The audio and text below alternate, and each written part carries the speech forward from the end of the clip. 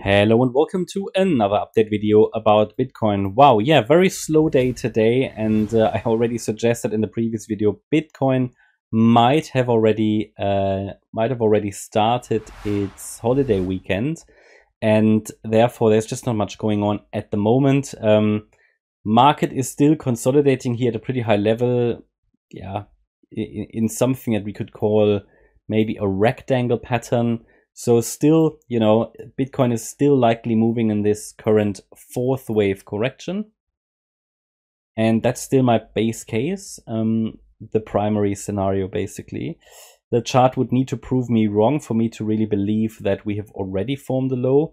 How can it do that? Let's talk about the bullish breakout pattern first, even though it's not my primary scenario. It's also not unlikely, but it is for me the less probable scenario. So of course I don't rule it out, but don't, think about it as we've got the first likely or the most likely scenario is a move down in wave C or 4, whereas the second most likely scenario is already the breakout. 1, 2, 3, 4, 5. You should always think about it that way. We've got two wave counts on the chart in this case, on this time frame. Both of these need to be considered when you are trading. Both of these need to be considered in your trading plan. You cannot ignore one if they are both on the chart. Both of them are likely. Both of them are highly likely. It's just that the yellow one is more likely and therefore my primary scenario. The alternative, that's often a misconception, Elliott Wave.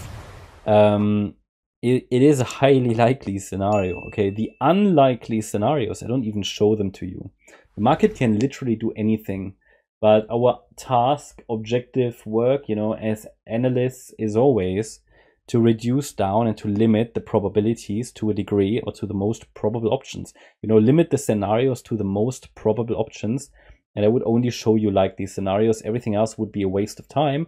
I mean, why would I show you 10 scenarios that, that are unlikely? No, I show you typically one very likely one and then the second most likely one, sometimes the third most likely one, but then things get very difficult. If we have two scenarios on the chart, it's pretty straightforward with clear pivots between them, clear levels to watch, clear conditions. And yeah, don't make the mistake to think that the alternative scenario is unlikely. Too many people think that, but it's not the case. Yeah. The unlikely ones, sometimes I think everybody knows that, but no, people don't.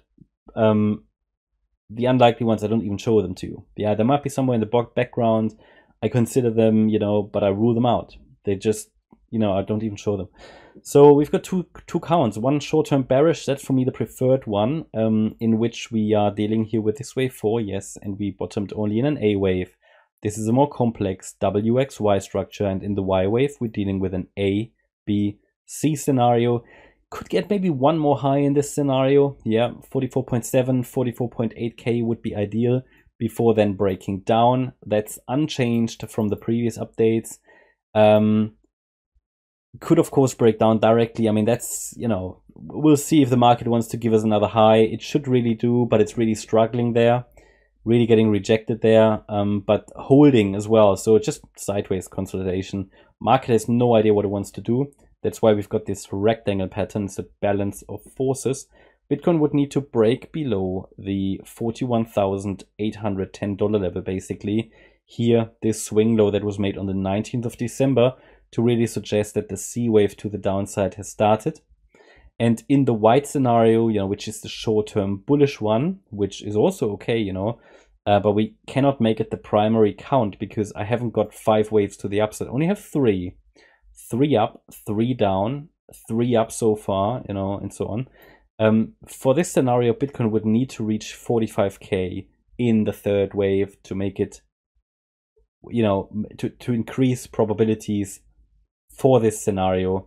Then obviously a 4-5. And then, if we get 5 waves, then we can look at the 3-wave pullback afterwards, A, B, C, and, add another support area here. It's also not the primary scenario because the pullback hasn't even reached the yellow support zone. So it would have been an extremely shallow wave 4.